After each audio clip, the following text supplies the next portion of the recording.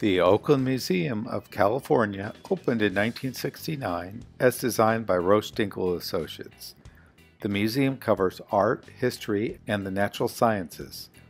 California history and art is featured.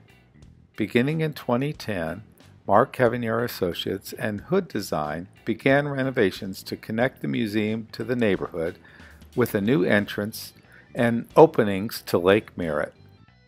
Exhibit levels are connected by the exterior stair to the new entrance.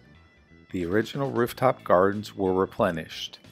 A trip to Horn Barbeque in Oakland is worth the drive and worth the wait. Enjoy the Oakland Museum of California.